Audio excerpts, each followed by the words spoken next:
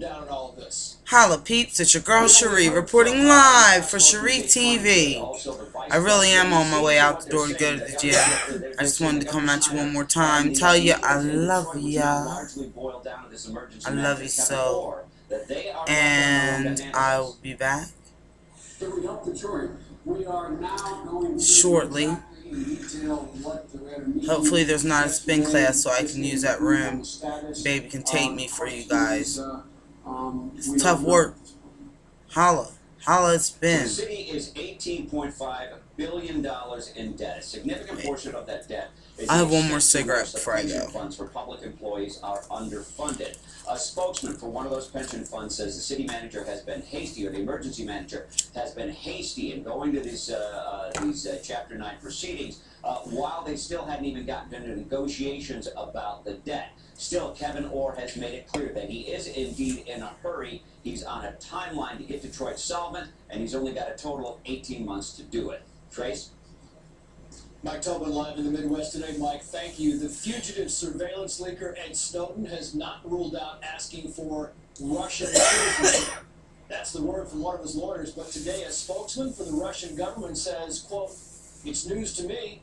And last report, Snowden is still holed up in the transit zone of the Moscow airport, where he's staying. I could just do 45 minutes in the dry sauna. And here in the U.S., because you burn like 100 calories every 10 minutes that you're in there. They have taken new steps to prevent more massive leaks of surveillance. That's what's up. The head of the National Security Agency, General Keith Alexander, calls the people do bring their electronics in there too. But I know Baby won't bring the phone in there. At the Aspen Security Forum in Colorado. Catherine. And you know what I learned too in there? Talking to people? If your phone gets wet, just put it in a bowl of rice overnight. And it'll work the next morning. You know how many phones we sent back because they dropped in water? I mean, how many phones did you send back and pay for? Because you dropped it in water. When all you gotta do is put it in a bowl of rice. Dry rice. Obviously. It may not be obvious to the average person. Sure, well, Detroit is a border. It's on the border with Canada. Those girls know the deal. Of course, Detroit was the airport in which the infamous underwear bomber was going to land. Now, I put my eyes in. Not only does it match my sauna suit, but when I sweat, if I don't have my eyes in, it burns and stings my eyes, and I have to stop and pat my eyes. But with my contacts in, it's like saline, the sweat. So it doesn't bother me. Make sense? Good. You don't want to lose sight of that very important priority. Especially with border tan. So let's talk about the NSA. We heard I can just sweat without wiping my eyes. Just let that shit drip off me. Off my lashes. Off my nose. Off my chin.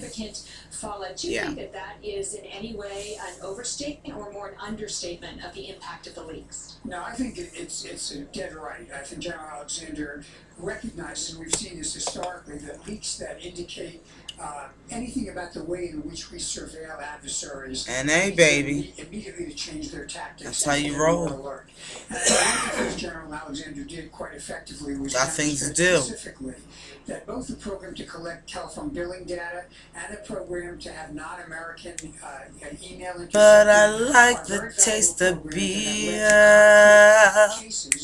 And disruptions. So bring it to me. What about the argument that when you collect so much data, as he said, you want to have the state haystack to look in for the needle, that there really is a deficiency, and people are consistently pointing to the idea that the Boston case is kind of the poster child for the kind of case that the NSA programs really ought to detect.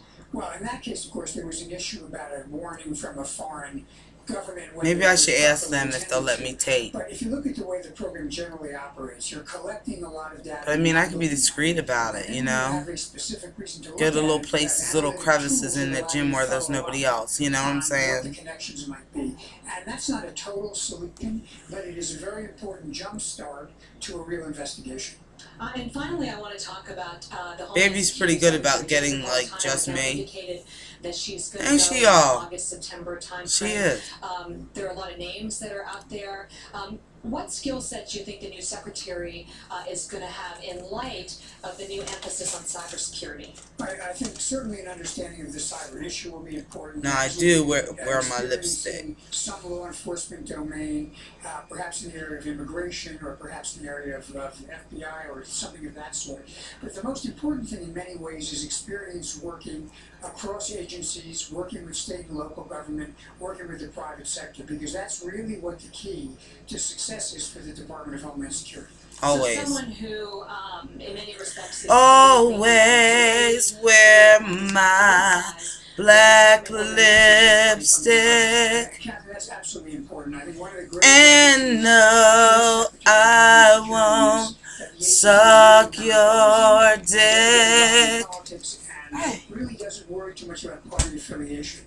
You do not want to have a political operator as You can sing about You anything. want someone who is a professional, who understands professional operations, has good ties to the law enforcement and security community.